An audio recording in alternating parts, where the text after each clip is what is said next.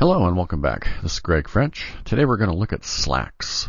Slax is my favorite Linux distribution for several reasons. One, it's small, it's fast, it's portable, it's easily modified. You can add many different programs to it.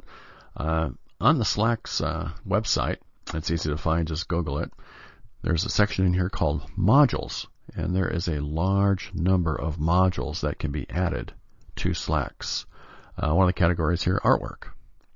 Look at it. We've got quite a few different pieces of programs that can be added. OpenOffice being one of my favorites. OpenOffice is just like a suite, like Microsoft suite, using Word, Excel, PowerPoint, several different applications. Under the modules, you can also find programs like GIMP, which is a great clone of Adobe Photoshop. Very nice program. Others for security, like Wireshark, Nmap, others. The list goes on and on. There's probably hundreds of different modules that can be added to Slax. Show you how easy it is. All we do is we come down here to one of our categories, say under artwork. We just select this first one here. Come over here to download. Your download window comes up, and we can easily save it. I've gone ahead and pre-saved quite a few that I'm going to include in a new distribution. And I'm going to install this distribution both on a hard drive and on a USB flash drive. And I'll show you how easy it is here. Okay, I'm under Slax 6 and come back here. Okay, here's some different modules that I've downloaded. Audacity being one, GIMP being another one. Nero 3 is available for Linux. Wireshark, Firefox, Nmap, and VLC. VLC is a very nice player program. All we need to do is take these and we'll put them inside of our Slax folder here under modules. And all we need to do is just copy them, paste them in here. There's Audacity. And I can go back and grab a few more. Firefox is a good one. Copy. Back over here under modules.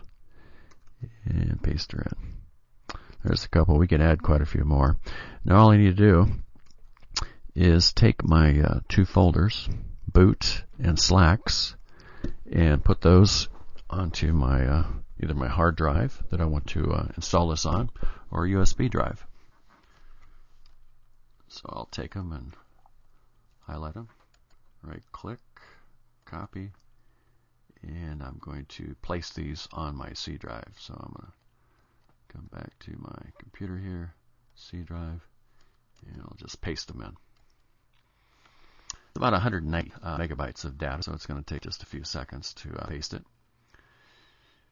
Now that I have it on the hard drive, and this is the same as you would do for a USB drive, I'm going to go into my boot file, or boot folder, and right here it says boot, INST, BAT. All I'm going to do is click on that. It's going to say welcome to the boot installer. This installer will set up disk C to boot, only Slax. Press any key to continue. I'm going to go ahead and press any key. It's going to hit it, and did it that quickly. So what it did, it put a boot sector, like a master boot record, onto drive C, and that'll allow Slax to boot. And that's it. Next, I'm going to go ahead and reboot this computer, and we're going to boot into Slax. Okay, the computer's booting back up now. Thank you for using Slax. I'm going to come over here, and I'm going to select the Slax Graphics VSA mode. VSA. It's booting up now. Loading the boot installer. Takes only a few seconds really just to get Slax started. Very fast program, very streamlined. Great tool for the technician, since we can do so many modifications with it. We can use it for recovering files and restoring Windows. We can for running antivirus programs and for moving files from one computer to another, or burning them onto a CD-ROM. Back there where we saw the two folders, the Slax folder and the boot folder, those folders were downloaded from the Slax website.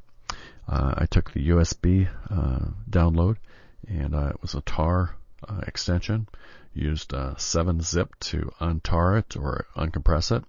And all we had was just those two folders. And those two folders is what I used to install it onto this hard drive. And then I also used it to install it on a USB drive. Same procedure.